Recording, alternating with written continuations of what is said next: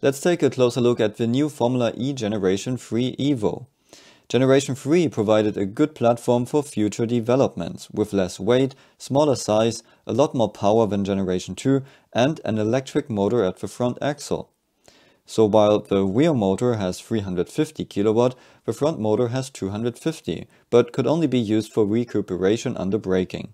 So Generation 3 could recuperate with 600 kW on both axles and could accelerate with 350 kW and rear-wheel drive.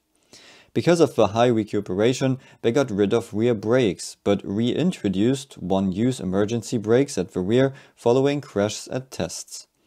If you want to know more about Formula E Generation 3 cars, check out my other video below. So for the Generation 3 EVO version, the main change was to enable the front electric motor for up to 50 kW in acceleration. The overall output stays at 350 kW, but is now deployed on both axles. So still, regen with 600 kW, acceleration with 350 kW. 50% of the energy during a race are produced through regen. They then updated the bodywork slightly with front end plates which divert flow around the front wheels better and little wings instead of spoilers in front of the rear wheels. These changes aimed at reducing drag. Lucky for us is that we could see Wehrlein's car from below. You see the smooth underside of the front wing and huge blocks in front of the front wheels to guide flow around them.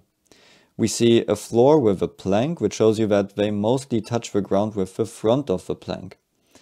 At the floor leading edge, we see a raised section for more air underneath the car and hence more downforce.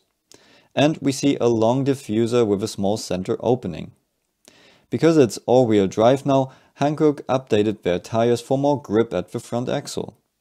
So with a lot more traction out of corners and a bit less drag, they created a car which was only changed slightly, but is up to 3 seconds per lap faster depending on the track. And there is more potential inside these cars. So how do you like the new Formula E Generation 3 EVO?